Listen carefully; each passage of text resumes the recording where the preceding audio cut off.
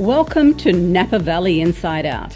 I'm Latife Hayson, and I am delighted to be hosting this podcast, shining a light on one of the most beautiful and coveted lifestyles in the world. If you're interested in developing a property, planting a vegetable garden, making olive oil, fashion, architecture, interior design, county rules and regulations, biking paths, art, getting into the wine business, farming practices, the tax benefits of owning a vineyard, or the ultimate private tours and tastings, and all the fabulous annual cultural events we enjoy here, and so much more, then you won't want to miss this show. Every week I will be interviewing amazing talent, vintners, entrepreneurs, leaders, consultants, festival organizers, and well-known personalities in the Valley. They will share their knowledge, experience, advice, goals, passions, and their best-kept secrets. Hello everybody, today we're joined by Scotti Stark of the Stark Advantage. Scotti is originally from Texas, but he specialises in showcasing Napa Valley by creating extraordinary and coveted experiences that most people don't realise exist.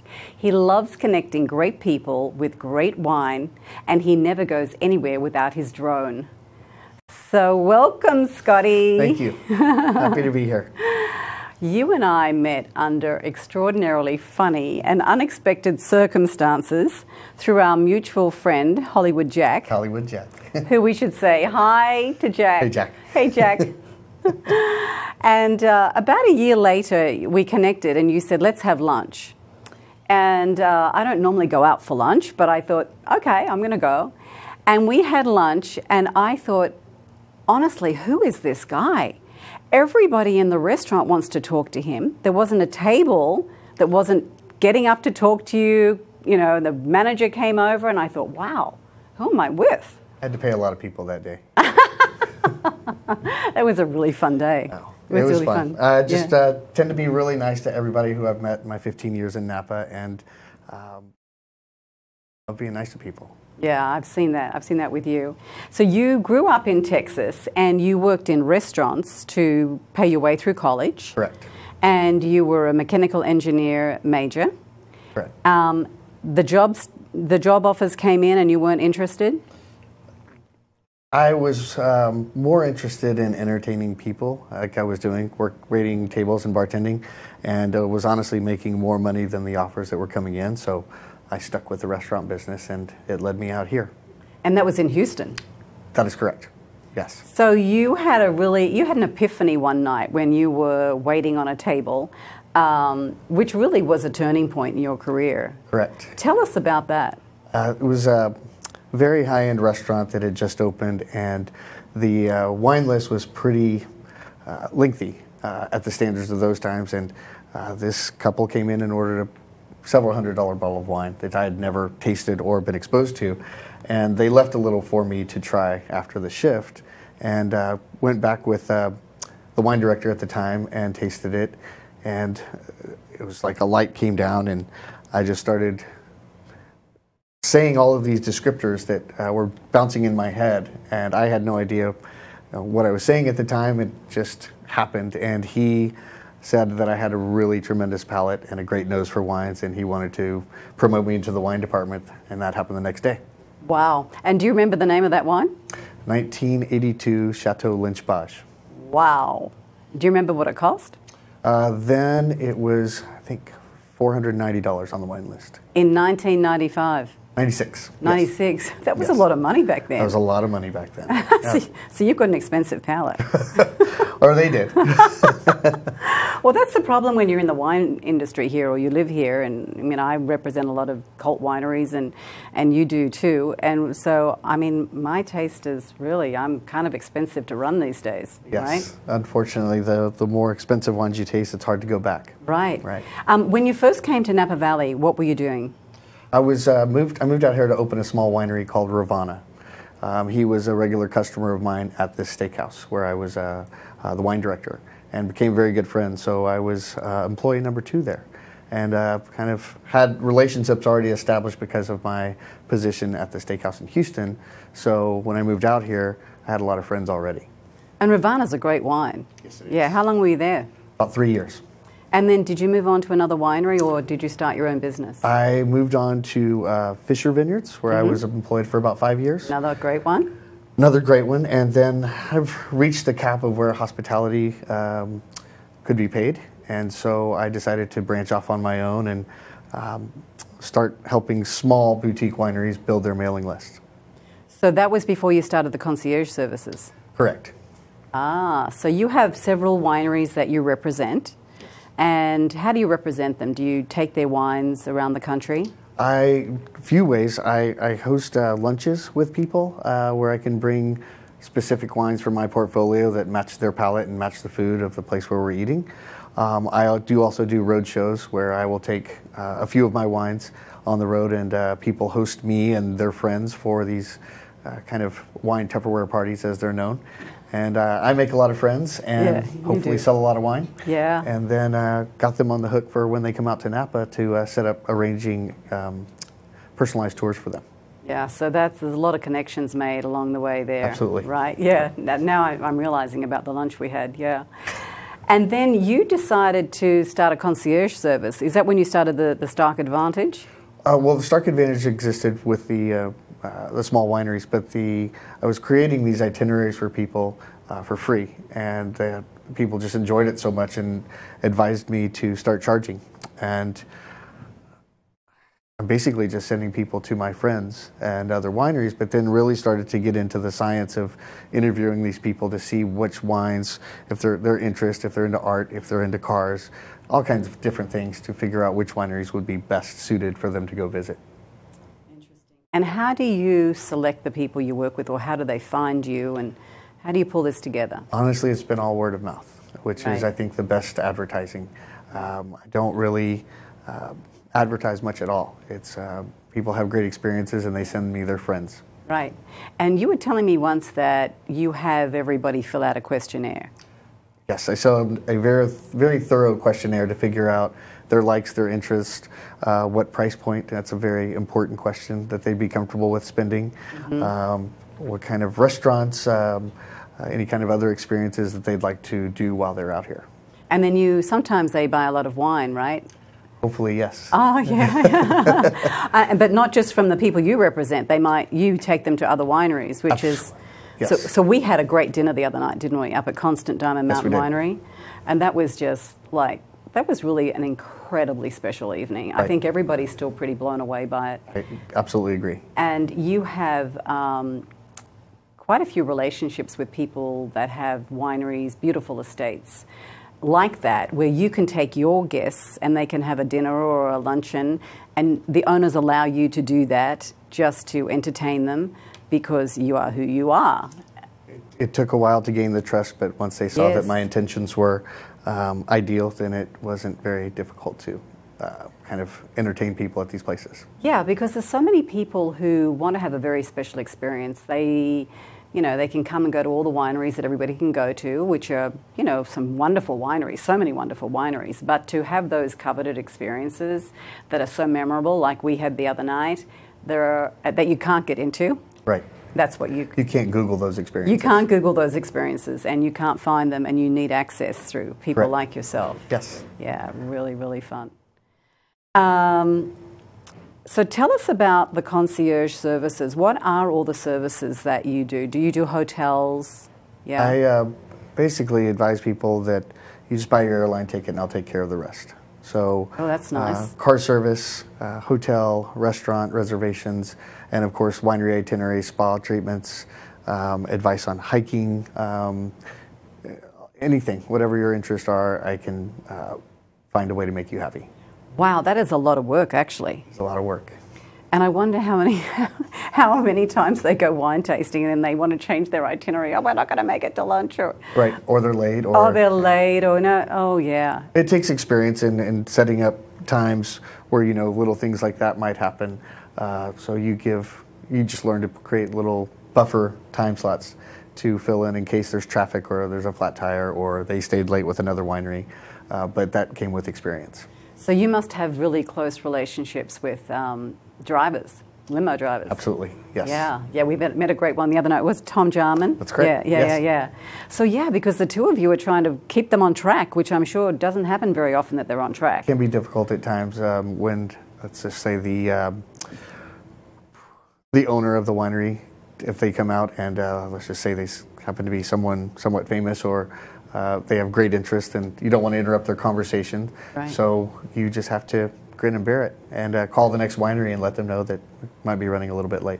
And do you go on all of these experiences with them? I do not. Oh, right. I just arrange a driving service in their itinerary and hope that they stay on track. And keep your cell phone on. Oh my God, I can just imagine. Oh boy. It's babysitting it sometimes, but it's absolutely worth it to make people's trips extraordinary. Yeah. Now, do you get to meet many of these people? Oh, absolutely. Yeah, yes. That's great. The only time I don't get to meet them is if I'm out of town, but usually I'll be hosting them at one of my wineries that I represent. Yeah. Well, you must be pretty excited about all the hotels that are coming to Napa Valley because of the great experiences that you can, the more experiences that you can provide for your clients. Right. I mean, and you live in Calistoga. Correct. So tell us what you think about what's going on up there. I'm extremely excited about what's up and coming. We have the Four Seasons coming, and of course we have the Rosewood coming, and there's whispers of a couple of others. We already have Solage and Calistoga Ranch and quite a few others. So it's it's an amazing place to visit, and I think it's quite often forgotten because it's the furthest north in the valley. Yeah, and I just sent out my newsletter, my monthly newsletter yesterday, and I did a little research on what's happening up there. So the owner of Sam's, what's the name of that hotel? The Sam's restaurant? Oh, the Indian Springs. Oh, Indian Springs, yeah, completely remodeled. So they own the land next to that, and they're doing another hotel there, which is going to be fantastic. Yes. Sounds wonderful. And Rosewood Hotel, which is going to be like the flagship of all flagships. And I know you guys were asking me the other night, what's happening? When are they going to start building? So I did check with the planning director at Calistoga, the city of Calistoga, and Lynn Goldberg, and she told me they won't be even putting in their plans for building until next year because they are spending a fortune on massive infrastructure way up the hill where you can't see it. They're building 20-foot retainer walls up there, not unlike what they've done down below on that incredible driveway. The entrance is superb. How many millions and millions and millions and millions is in that driveway? Right. And so there's a lot of that work that has to go on up there. So, so that's what's happening with Rosewood, yeah, and that's going to be their flagship, I think, in the world. Right. Right. That's what I've heard. We're so excited. By the time all of these are finished, there will be more 5-star hotels in Calistoga than anywhere else in Napa Valley. Amazing to think about. Yeah, so that's going to be really fun. And it's so funny because the more they build, the more people come. And all year I'm still hearing, Latife, there's nowhere to stay, there's nowhere to stay. Right. I mean, I'm taking in people all the time. Yeah, because it's like if you build it, they will come. Yeah, absolutely. It's been extraordinary. Let's hope so, for sure. Yeah. So when did you start your own wine, making your wine? This was 2012. One of my best friends was working at a winery, and he said, "Hey, I've got opportunity to buy a few barrels of wine if you want to start a wine label together." And I said, "Absolutely, let's do it." Because I have always been asked if I was going to make my own wine, and my answer was always no. Because I know what it takes to make wine, and I'm more interested in the sales and marketing side, not the labor-intensive part of winemaking. And so my business partner, he just wants to make it, and I just want to sell it. So he's the chef, I'm the maitre d', and it works out perfectly. That's wonderful. So you bought the wine at the time that was available that year. Correct. So our viewers would be very interested to know about this. So you've been making it for how long? 2011 was our first vintage. We're going to be releasing our 15 later this year. And it's called? Harumph. Harumph. So where do you source your grapes from since then? I mean, you obviously were lucky to get those barrels at the time. It's not easy, and not every year there's great wine left, right, to buy. Right. So how do you manage that every year, maintaining the quality? Do you get it from the same We do get source? from the same growers. I'm a big fan of St. Helena Cabernet expression, so that is the dominant part of our wine, but I also wanted to, we wanted to add some mountain fruit, so we added some Spring Mountain Cabernet, and then I've always been a fan of the Cabernet from Stag's Leap. So all three S's, Stag's Leap, St. Helena, Spring Mountain, Wow. are mixed together for our expression of Napa Cabernet. So Valley Floor St. Helena. Correct. Yeah. St. Helena has some amazing valley floor cabs, which is interesting because, you know, you generally think of Cabernet, the best Cabernet as being up in the hillsides because they stress the vines. But look at Andy Beckstoffer. He's got the most incredible vineyards and they're all on the valley floor. He doesn't want anything up in the hillsides. Right. And interestingly, his answer as to why. Yes. Well, that's exciting. So how much are you making? We make now about 400 cases. And how do you sell that? Well, through all the friends that I've kind of commandeered over the past 25 years of being in the business, I have a good relationship with a lot of them, and they were very, very happy to support us. So we sell it mostly to our mailing list, and sprinkle a little bit around Napa Valley. There's some great restaurants that feature our wine, and we are distributed in 3 states. Fantastic. Are you thinking about expanding and making any more? Hopefully, yes. It's, as I'm sure you've heard, it's a break-even business, and it's a lot of time to commit. But if we get more, it would, I'd have to devote more time and then less time to Stark Advantage. So I think we're at a great balance right now. And it really is just a break-even, right? Correct. Did you hear that, everybody? Everybody take note that wants to make wine. Even at 400 cases, you actually have to sell it, and you're not making any money. The selling's a lot of work, right? Selling is a lot of work. Yeah. Every time somebody says to me, "Oh, I want to get into the wine business," I say, "We need to do coffee. We need to do coffee." So, what are some of the other things that you put on your itineraries other than wine tasting? I mean, do you meet many people that don't want to do wine tasting? Sometimes, yes. I mean, we're very well known for our spas here. I mean, and there's great hiking, there's boating, there's zip lining if you want it. Of course, there's cooking classes, there's art galleries, there's biking, there's so many things that you can get into here, and everybody wants to do everything. Mostly wine tours and tastings, but every once in a while, yeah, people want to do some different things. And biking, so you've got to organize the biking tours? Correct. The whole itinerary of the biking? Well, I usually leave that to the companies that specialize in that, but I will refer my clients over to them. Right. And where are the best spas in Napa Valley? My opinion, Solage is one of the best. Calistoga Ranch, Bellagio, even though they're going through a little bit of a renovation right now. Meritage, Meadowood, Auberge, all of them offer, and Indian Springs. I mean, there's so dozens. Many, What about the hot springs up there? Do people like the hot springs and the mud baths? They do. They do? They do. I can't get into mud that someone else has been in. I agree with you on that. The mud treatment at Solage is a little bit different, which I'll talk to you about that. It's amazing. Oh. You'll experience that one. Okay, okay. And what seem to be the most favorite hotels? Solage is definitely one of them. I think that Auberge du Soleil, Calistoga Ranch, Poetry Inn, Bardessono, Bellagio, Yountville Inn. There's just so many great places. Aren't they great? And the Archer now. Todd Zapolsky's the Archer. The rooftop. Everybody go down to the rooftop at the Archer. It's pretty fantastic. Yeah, isn't it extraordinary? It is. Yeah. Let's see. I wanted to talk to you about driving services because when I saw you the other night and Tom Jarman was there, you said you would like to talk about the difference between having a private driver and Uber. So tell us about that. Well, I think utmost is safety. I mean, if you're going to be visiting 2 to 4 wineries, you're going to partake in alcohol. Right. And that's going to have obviously an effect on you. And I think that to enjoy it and be more relaxed, to hire a driver to make sure that your safety is kept. And they usually know where all of the wineries are, so you're not lost or looking at a GPS or frustrated because you can't find a place and then you're running late.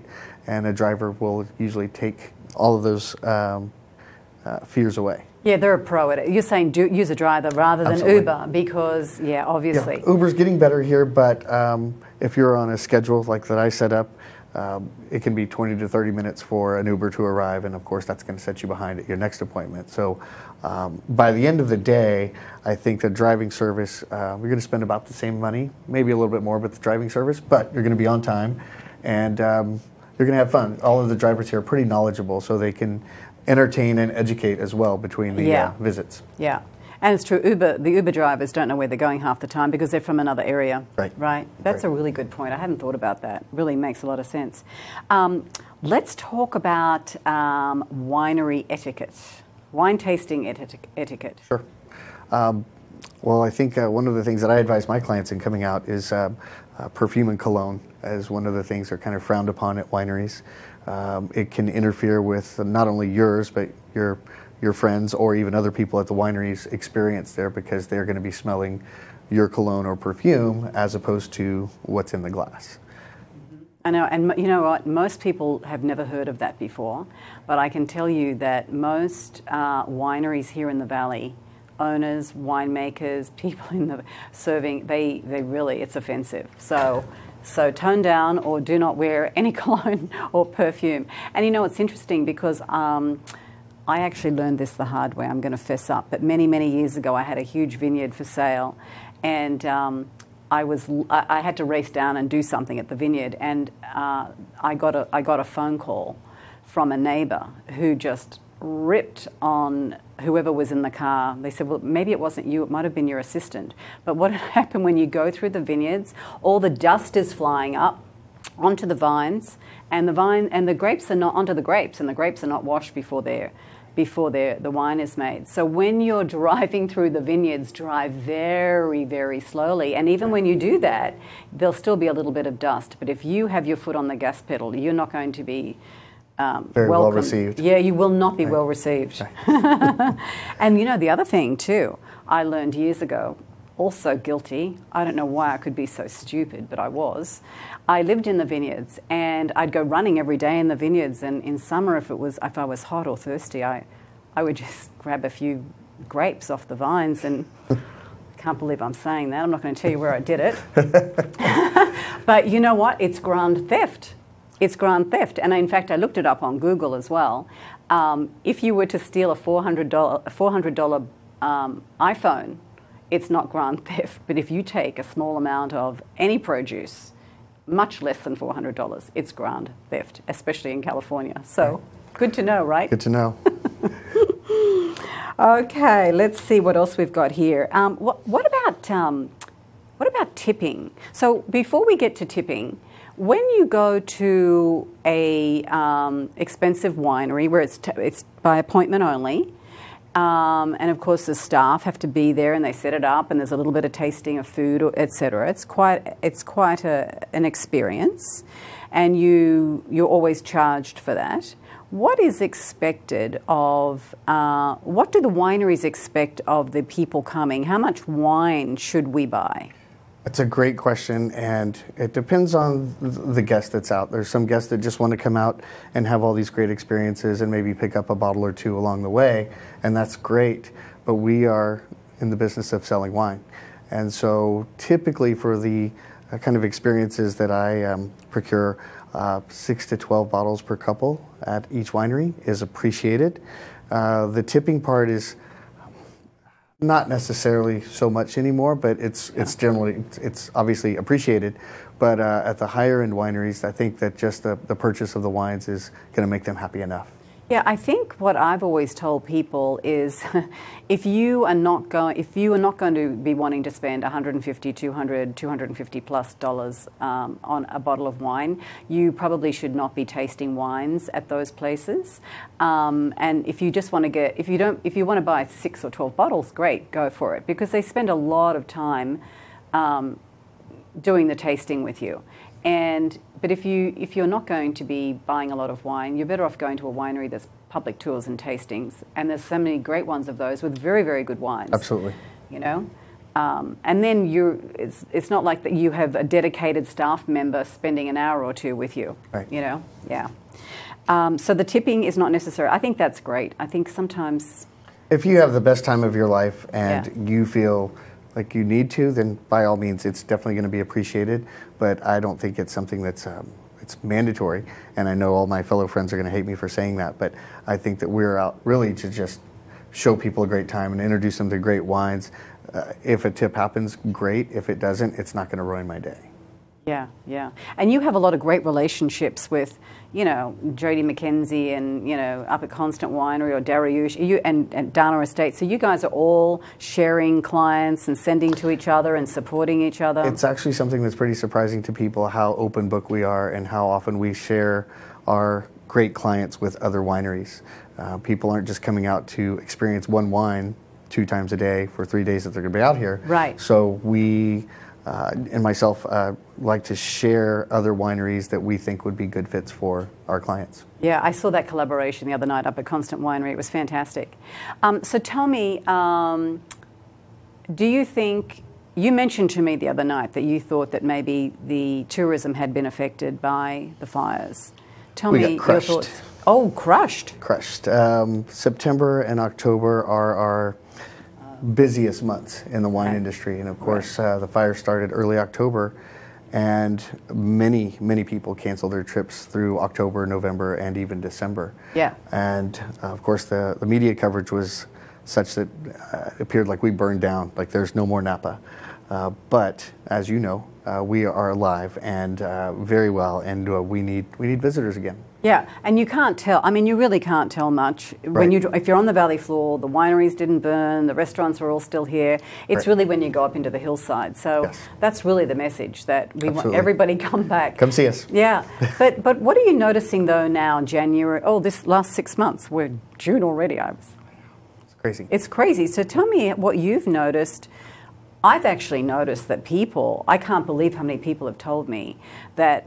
Even straight after the fires, they came up here to support Napa.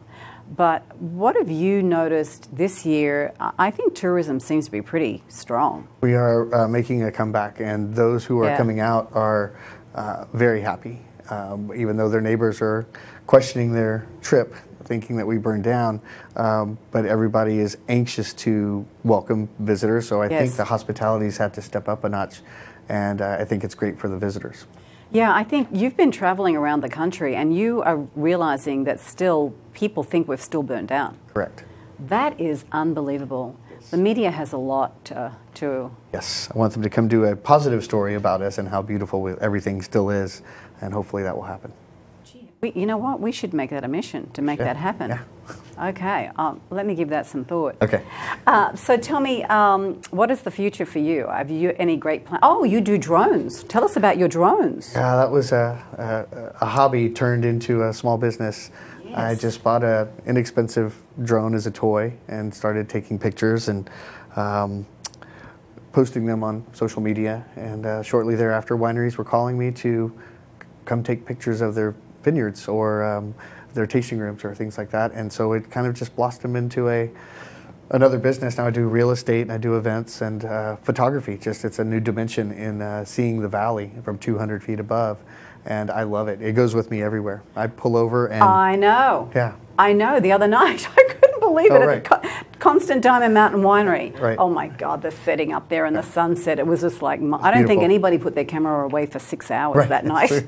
But you just whipped out your drone and off it went, and it was, oh, I can't wait to see that. It's gorgeous. The shots came out really well. And I've been doing it for 4 years now, so a couple of trees got in the way of my first drones, but we fixed that. And okay, how many drones have you had?